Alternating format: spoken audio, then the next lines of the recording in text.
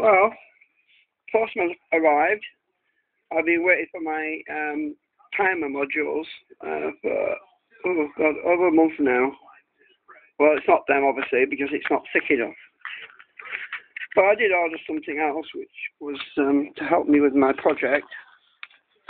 And let's see what we got. Oh, the receipt.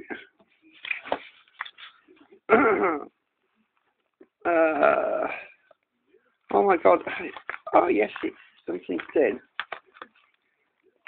Oh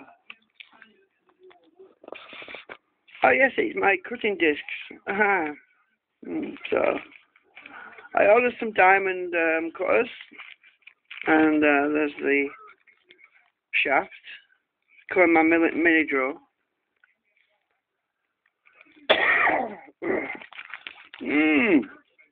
Awesome. So yeah, these are cutting wheels. Diamond coated cutting wheels. They are going to be so useful for my project, for when I'm cutting slots and things. Because my original cutting wheels, I was left really with just a steel saw and nothing like this. They actually weigh quite a bit. They're quite heavy. Surprising, really. But there's only quite a few. So I'm going to get them out of the bag. Hang on a minute. I can't do this with one hand. Well, it's better. It's not. I'm not looking at it through a plastic cellophane, but it's in its own little pouch thing. These are actually from Hong Kong, not China. Well, it is technically China. But, oh my God, it's hanging out of that one there.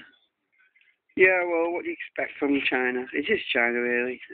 But I generally find that the quality components from Hong Kong is actually better than it is from China. I suspect it's probably because there's a better group of people working in Hong Kong, you know, proper factories, and it's better quality control.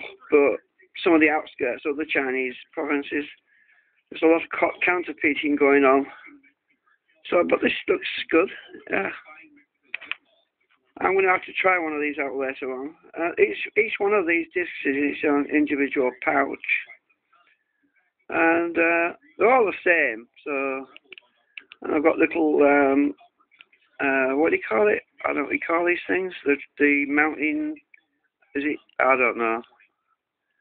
Yeah, the shaft anyway. I just can't think of what they call them. My brain's not woken up yet. So, right, that's good. Still, I really be like to see them power analyzer meters, which I've been waiting for forever. They should be here at some point. Anyway, thanks for watching.